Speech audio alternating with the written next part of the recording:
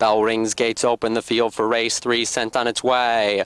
Back Road Lullaby was fast asleep in the stalls and lost 2 lengths coming out of the gate. Going forward along the rail is Jones Tail. Brahma Bull also shows early speed, and Touchdown USC kicks off in 3rd place. And then on the outside comes Incredible Wings, followed further back by Back Road Lullaby, and then Iced Out. And last of all, as they race through the opening quarter mile, is Slew a Soldier. They're about to make their way into the far turn, and it's Jones Tail with the lead from Brahma Bull running in 2nd. And then comes Touchdown USC, will try to fight on 3 wide from the outside, and he's raced up to challenge for the lead. Further back in the field as they come to the top of the stretch is Iced Out from Back Road Lullaby, and then Slew a Soldier and Incredible Wings. They make their way now to the top of the stretch, a quarter of a mile left to run, and it's Brahma Bull in between horses who surges to a narrow advantage. Trying to go forward along the rail is Jones Tail, and then Iced Out and Touchdown USC. They race inside the final 16th pole,